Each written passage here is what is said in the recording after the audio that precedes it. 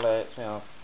This video is going to be about incubating like substrates or the material you'll put in with the eggs as you're incubating. This is one of the things you get like 1,000 comments. I get 1,000 comments on. What is the stuff my eggs are on? What is I get icky mite? I think I've had vermiculite. It's called Vermiculite. I've had people call it, I think one was Mermite for some reason. I don't know why. And there's Perlite. So the two ones that I use are Vermiculite. And it's there. If I can get that even better. There you go. Vermiculite or Perlite. This is what I'll go through Vermiculite and do pros and cons, and then I'll do Perlite.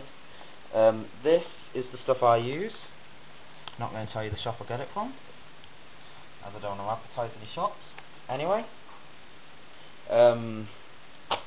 this bag cost me about £1.25 at gardening season, and if you go after most garden centres are, well, not gardens, like shops are going from gardening to Halloween to Christmas, they try and get rid of all their gardening stuff, so they they take it all off the shelves, or they reduce it, and you get bags of this for like 75p, same with the Perlite.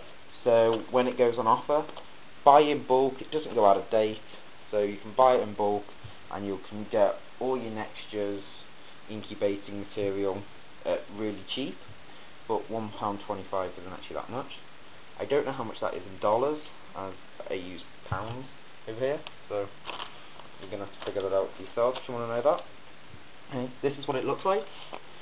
You can't actually see it. It looks like little golden nuggets. When you get it wet, you will actually see, you can actually see little gold flakes come off. This is also the stuff that you put in your leopard gecko moist hides. Do not put Perlite in with your leopard geckos. Vermiculite you can put in with leopard geckos. I'm not actually sure about the digestion of it. I have seen my leopard geckos eat this stuff, and they do pass it quite good. And you do know if they've been eating it, because they do actually poo out bits of, it looks like gold blocks, because for some reason there's little shiny things in there, and you see it's glistening. And you will know if they're eating it, because you'll get they look like little gold turds. But all mine so far have eaten it, and they've had no problems with it, and they do pass it quite well. They're not eating it on purpose. They go to get a cricket in the humidifier and get a mouthful of it, and it doesn't hurt them that much, but I don't think actually feeding it would actually be a good idea. So that's the stuff you put in the humidity hide and the laying boxes. I also mix it with a bit of mud for that, but this video is about incubating. So Vermiculite is good because it holds quite a lot of water, but a downside is it holds the water on the outside as well as the inside. And this stuff here is wet Vermiculite. As you see, it goes all gloopy and it does stick together, and you shouldn't actually get water coming off it. As you see, no drips. And that is the perfect type of what you should put your eggs on.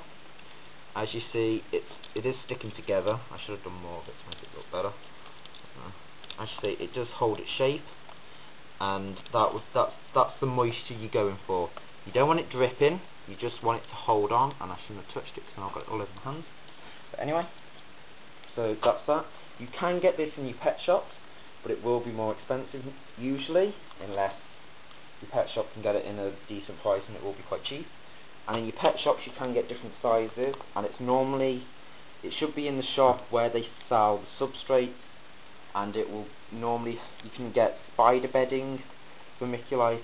It's exactly the same. And my dog's just walked in the background, anyway. The other one is Perlite.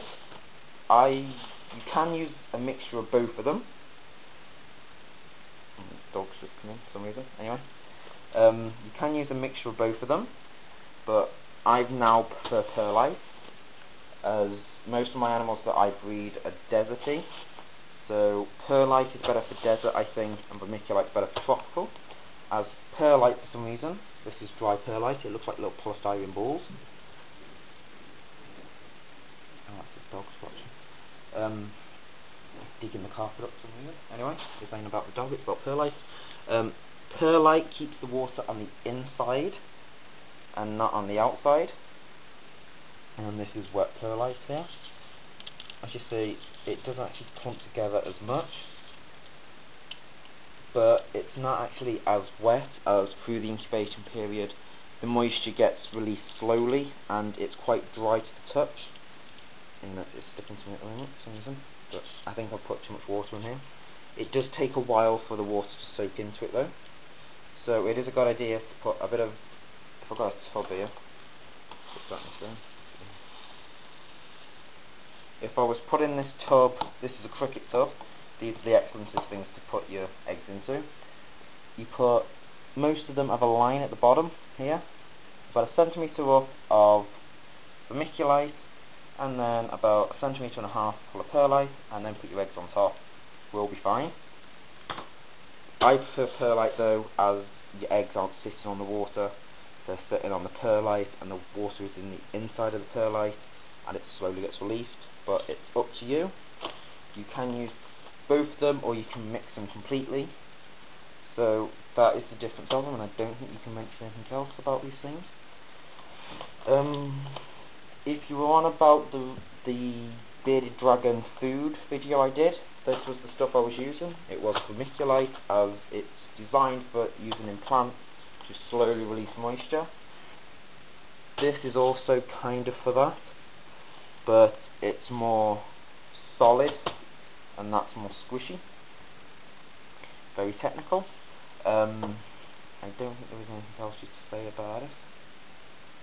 So I wouldn't put this in the lay-in box or the humidity hide, as I don't know if they can pass this, as this is like gravel, and this does squish down to like nothing, into a fine powder, and this does as well, but it is quite hard, and I don't think that would be very good if they ate that, as I don't think it is very good if they eat this, but it hasn't harmed any of mine yet, and they do pass it quite good. And I don't put this in with my adult leopard geckos, so I don't know if they can pass it or if they do anything with it. So that's pretty much it. You can also use soil as your incubated stuff. You can put moss in there. You can do them on wet sand for certain creatures. You can use peat, what's that stuff called? Peat moss, topsoil. But if you're using any of that, you have got a high risk of bacteria and stuff. Another point about bacteria actually, and fungus, perlite is slightly more chance of, no not perlite, vermiculite, you got a slightly more chance of having mould and fungus on, I found. Perlite, it takes longer to form on here, but it's hard to see on the vermiculite as it is to see on this stuff. I have had mould and fungus in the incubators before. It's not a good thing because it goes through the eggs, and then what you're seeing on top, like when you see mould on a loaf of bread, you may be seeing the little green bits of mould, but it's the roots and all the dangly fibrous stuff underneath that you don't see, and that's what's shooting up underneath your eggs that you can't see, and that's what's killing them inside the egg. So if you see any slightly hairy bits, mould and fungus does smell, even though you shouldn't breathe it in because it can give you bad lungs. It has got a bit of a pong to it. Remove it, use a spoon, and if it is a bad case, you can take the eggs out and put them in a totally fresh batch. And if you do have a lot of mould and fungus in your incubator, you can dust the eggs in athlete's foot powder. It sounds weird, but it works, because athlete's foot powder is to stop your feet going fungusy, and probably not mouldy, but it's like a fungus, because the stuff that attach feet is like a fungusy stuff.